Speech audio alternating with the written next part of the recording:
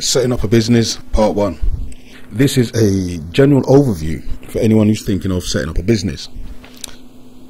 I'm going to do a few videos on the subject so that people can follow the steps that are necessary in order for them to set up a business. So the first thing you need to do is identify what your particular skill or specialism is, what you're selling, what it is you want people to buy from you. That's the very first step, knowing what you're good at, where your skills and talents lay. Whatever the business is you want to set up, it must align with your skill set. Second, once you know what you have to offer for people to buy, you must do a business plan, because your business plan sets out all the factors you need to consider before you open any business. And any business plan must include your strategy in order to generate income. So, who are your potential customers? What is your pricing strategy? Who are you competing with? What is your marketing or your sales strategy? You see, a business plan is fundamental, and these are the different sections that must be included in any plan. So, first you have the business idea.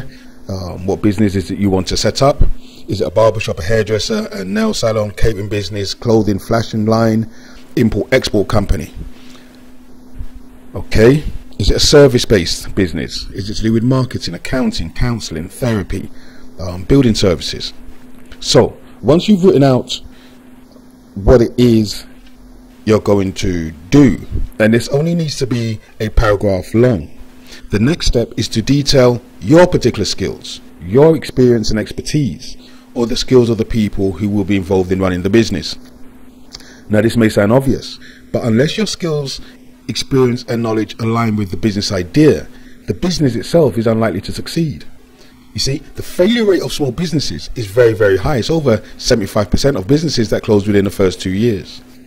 So, look back over your employment history, list all the skills you've acquired, be it administration skills, sales skills, marketing, customer service, etc.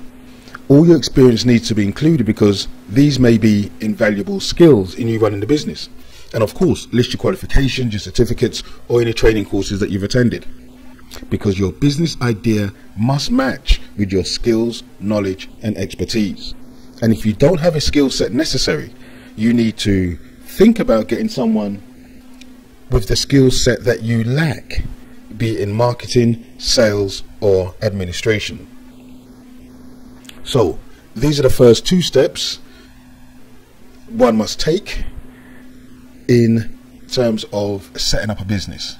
You must decide what it is you're going to do, and then you must do your business plan, and the idea and your skills are the first 2 stages in drafting the business plan.